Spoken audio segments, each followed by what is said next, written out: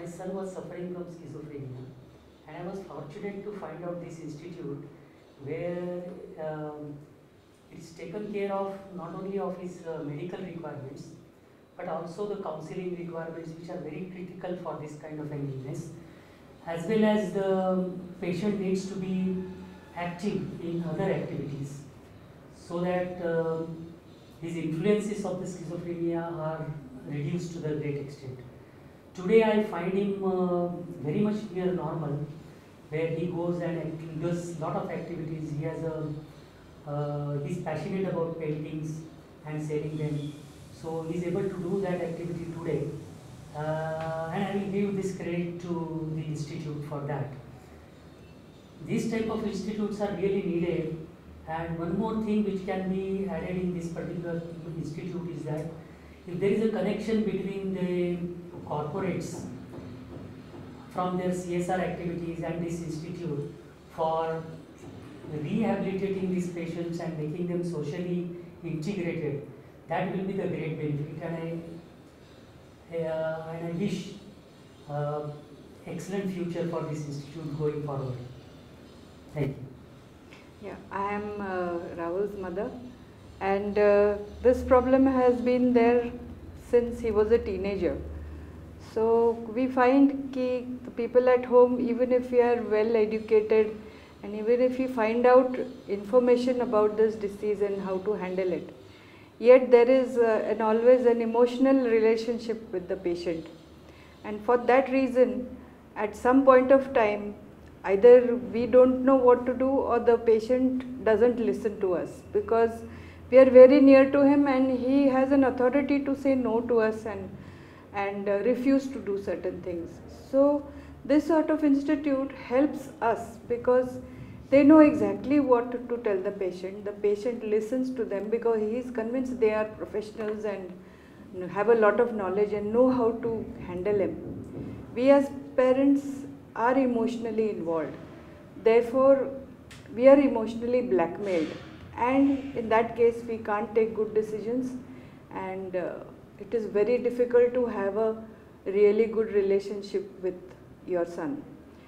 So since we are unable to handle this, we are at our wits' end how to try and make him a good citizen, make him get the best out of him, because these people are very, very intelligent, they are very talented, and unfortunately they have this schizophrenia.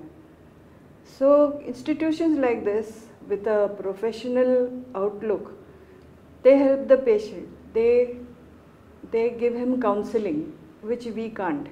Even if we give, we are taken for granted. So this is where the institute comes in. He has a 24/7 counseling, and he is with his peers, he is with his age group, and he is constantly with people who understand him. At home, many people cannot understand him, so he is awkward, he feels totally out of place, because the very people who look at him tell him that he is somebody who is not normal. Here, everybody knows his problem, and he sees so many other people with the same problem. Then he gets confidence. He slowly he gets better. He does not refuse to take medication, or he gets into a very good discipline with exercise, and then his real talents start coming out. This rehabilitates, because they know how to guide him in case he becomes depressed. So for that reason, in spite of being right there in the same city, right next to him, this institute helps us to give him a good life. And we are very fortunate that we found such an institute. So in spite of my son being far away, I know he is very well looked after. And I can see him growing and getting better and becoming more confident and going out into the world. And I am sure that we both on our own could not have managed to do this. Thank you. To add to this, I would say that there is always a dilemma in my minds of parents. that you are spending some money, whether it is worth. It's really worth because you cannot count the kind of emotional stress which you are relieved of, which cannot be counted in money. As well as your productivity increases, he is relieved because he gets the proper treatment, and the overall benefits that you get out of this particular treatment is it's worth. It's worth. So I think I would suggest everybody that you don't look at the calculations as far as this treatment is concerned, and go for it wholeheartedly.